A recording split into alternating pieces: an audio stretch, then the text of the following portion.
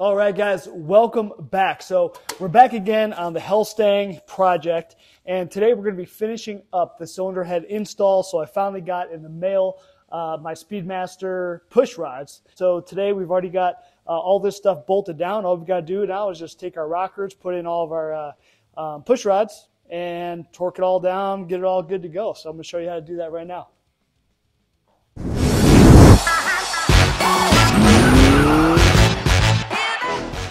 All right, so here are the push rods that we got for this motor. Again, these are from Speedmaster, and so these I think are the same guys that did the cylinder heads. I can't remember if they used to be Pro Comp and now it's Speedmaster, but anyway, 6.30 is what ended up working for this application with these old Pro Comp heads, Anderson cam, and stock bottom end. Right, it's never been decked or anything like that. And so it's part number 1-254-003.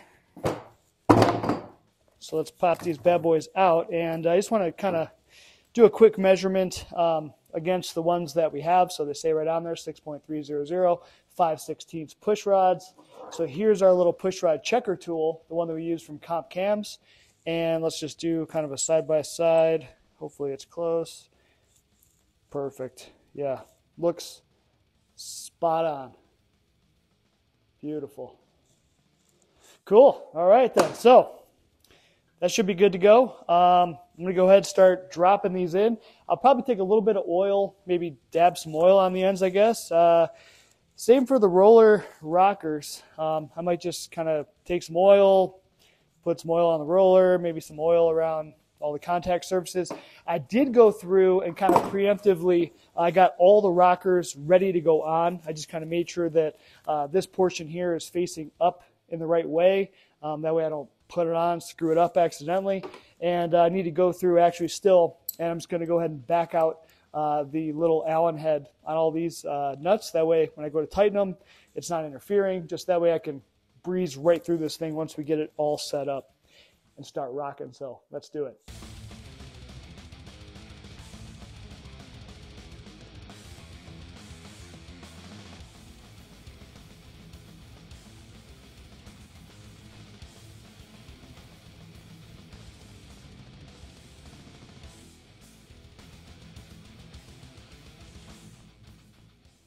All right, so now we got this stuff ready to go. I'm going to start setting these all in here.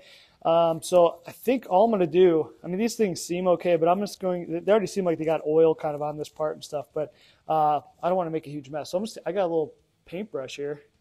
I'm just going to, I don't know, paint a little bit of oil on the roller, paint it on the back here, just where the push rod's going to go. Just, make sure it's oiled up and just go ahead and set these all in place. Just kind of go around the motor, do them all, and then we'll start out at the number 1 cylinder and then kind of work our way all the way around.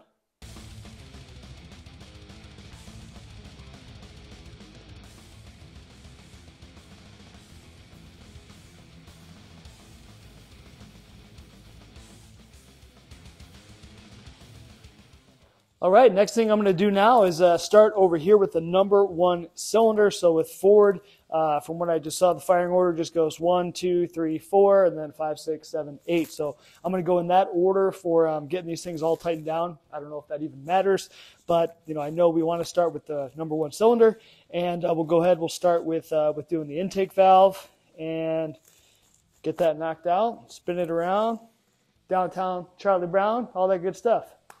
And for tools, all I'm using is a 13/16 hex. That's going to be to tighten down our little nuts here. Can't even think of what these things are called.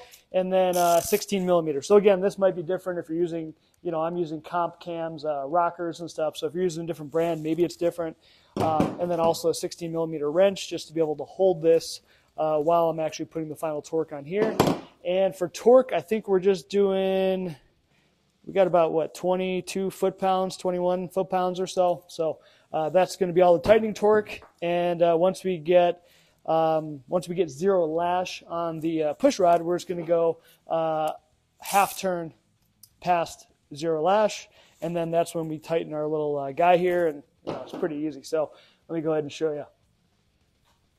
All right, so to do the to be able to actually set the lash and all that stuff, we need to get the intake valve that we're going to work on first. We need to get it on the base circle of the camshaft, and the way that CompCam says to do it is to spin the engine over until we see the exhaust push rod just starting to come up, and then we know, and then we stop, and then we know that it's going to be on the base circle of the cam. So our engine just goes clockwise, and we're just going to keep going around until we see that bad boy start to lift. Which is right there. So that should be good. Now we can go ahead and take our little lock or nut thingamajiggy, and we're just getting this thing down, all the way down, just until there's no more, basically until there's no more movement. You can do the spin method where you feel the drag. What I was doing last time, I kind of like doing the up and down. So kind of go up and down until it can't. That's about the point where that bad boy is seated. You also do want to make sure that it's properly aligned. Make sure it's straight. But yeah, that's about it right there. So now you just take it, you hit it with a half turn.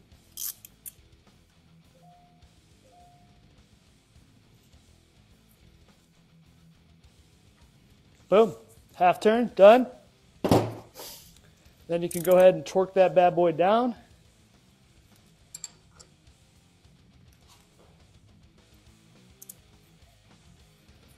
Oh, helps if your tool's the right way.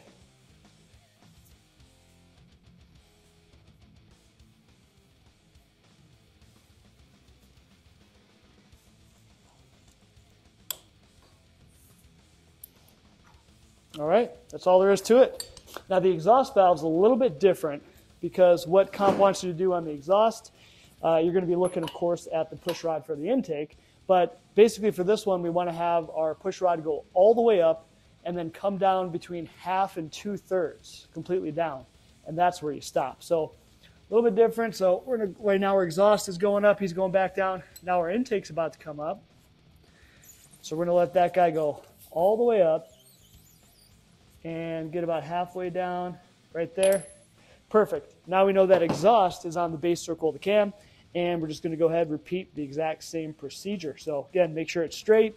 Make sure our push rod's good to go on both sides. Take out the lash and do it again 15 more times, fun stuff.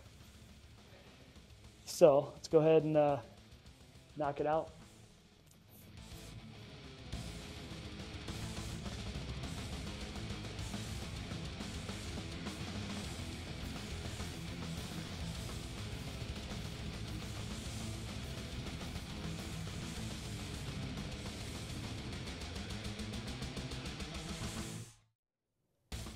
All right, so I'm going to get close in just to show you guys the movement of the lifters and stuff. That way you can get an idea. So on this side, it's actually opposite, right? So this is the exhaust, this is the intake, versus this is the intake, this is the exhaust, right? Just because the heads are switched. So right now we're going to be going ahead tightening the intake. So we're going to look at the exhaust. And again, as soon as this starts to come up, that's when we stop.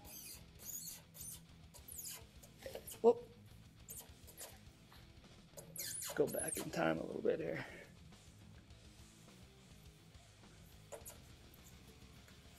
It's getting harder now with all the everything getting tightened down. The springs want to push it.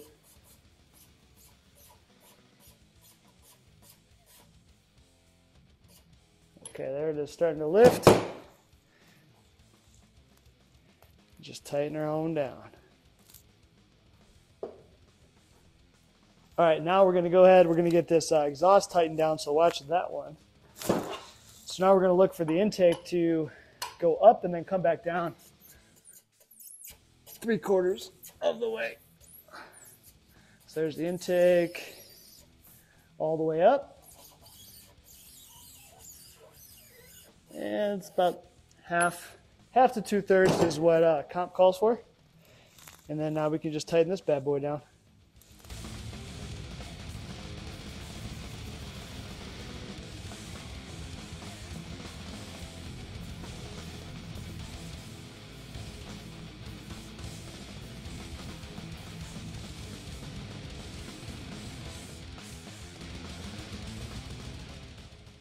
All right, guys, we did it. So we got these babies all bolted down, looking good. Let's do a few rotations here real quick. Check it out.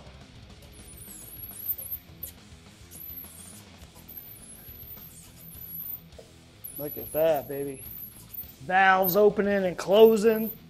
Stuff's happening.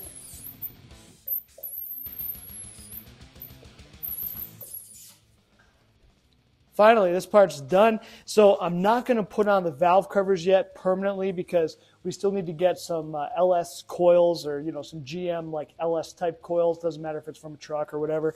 So I'm going to need to get a set of those, and then we're going to probably have to modify the valve cover. I do want to just sit the LS coils on top of the valve cover, run like GM, just, regular ignition wires, all that good stuff. I don't want to like put them back on the firewall. I don't want to relocate them. I just want to have them right there, easy to access, easy to service. So let me go ahead and give you guys just a little sneak peek though, what it'll all look like together.